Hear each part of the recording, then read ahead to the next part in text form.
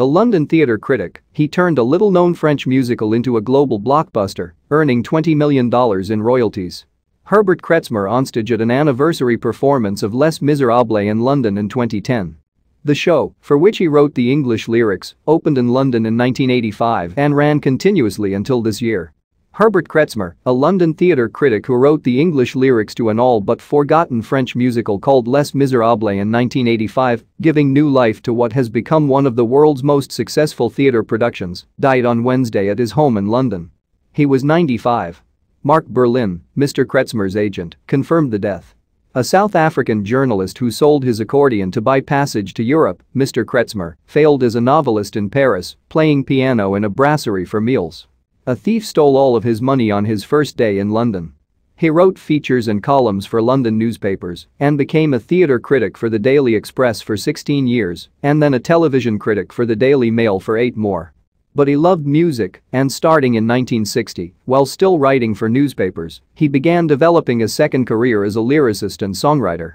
He wrote music for the BBC's satirical television show That Was the Week That Was and collaborated with the French singer Charles Aznavour on about 30 songs, including the international hits She and Yesterday, When I Was Young.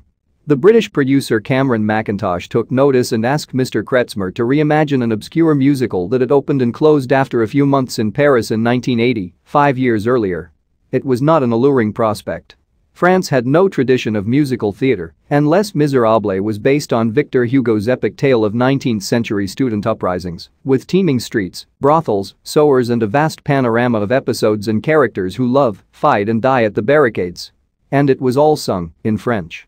Mr. Kretzmer's task was not to literally translate the original libretto by Alain Boublil and Jean-Marc Navel.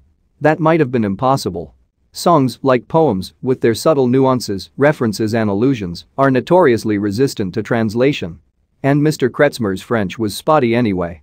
What he tried to do instead was to capture, in English, the spirit of Hugo's tale of revolution, the songs of angry men and women yearning for freedom. Words have resonance within a culture, they have submarine strengths and meaning, Mr. Kretzmer told The New Yorker in 2013. Translation: the very word I rebut and resent because it minimizes the genuine creativity that I bring to the task. The show I inherited from Paris ran for just 2 hours, he added. The show I wrote in English ran for just over 3 hours. You don't need to be a math whiz to calculate that at least a third of the play did not exist before I got my hands on it. With the Kretzmer libretto, additional lyrics by James Fenton and music by Claude Michel Schonberg, Les Misérables opened in London on October 8, 1985. A few critics found it intriguing and perhaps even important, but most pronounced it a disaster. A lurid Victorian melodrama, concluded a critic in the Sunday Telegraph. A witless and synthetic entertainment, wrote another in The Observer.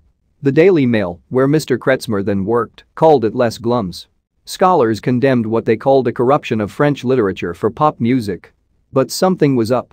In the theatre, as Hugo's tale of oppression, liberation and redemption unfolded, audiences were moved nightly to sob and scream.